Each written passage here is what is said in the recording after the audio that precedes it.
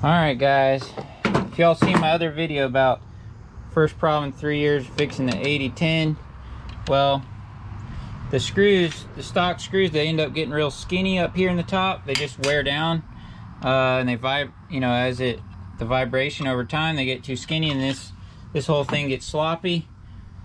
And so I ordered all new factory bolts, but the bottom one, it wouldn't snug up. The threads were a little messed up. It would not snug up. So if y'all seen that other video, I wound up putting a little concrete screw in there because it kind of is snugged up. So I put Loctite. I Loctite all of them. I put Loctite in there and snugged up that concrete screw. Well, I was out on my mowing route today and I realized that screw is gone. It fell out, so that did not work, the concrete screw, just like I figured it might not. So what I did was, you see, I went and got an M6 screw from the hardware store. I got two different lengths depending on what I need. M6, which I probably could have went one size smaller maybe. You see, it's a little bit big, fatter than that factory one.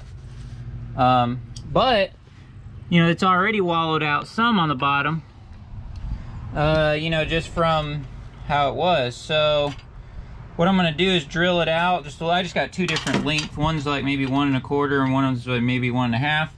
And I got nylon lock nuts. So what I'm going to do is right here on the back, put a lock nut, drill it out, try to find the closest drill bit I can to this. And that should repair it for good.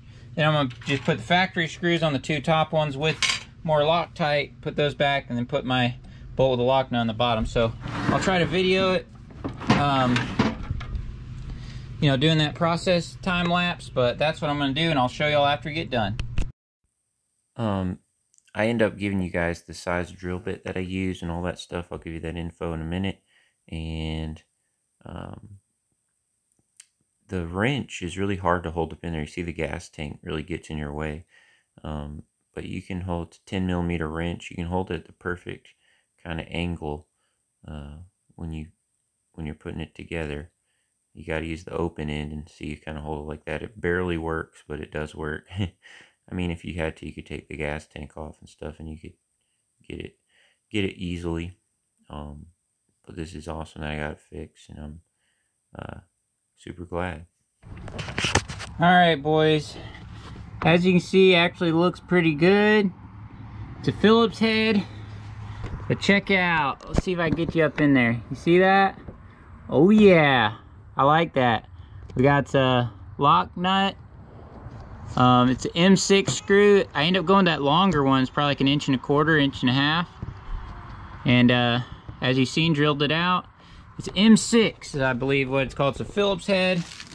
Here's the other one, which I'm not crazy about Phillips head screws, but I wanted something that would recess in here, you know.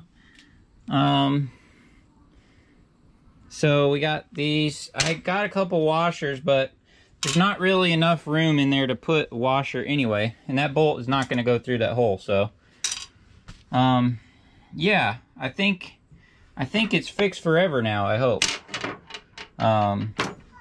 So I believe it's called it's not listed on here, just the prices, but I believe it's called an M6.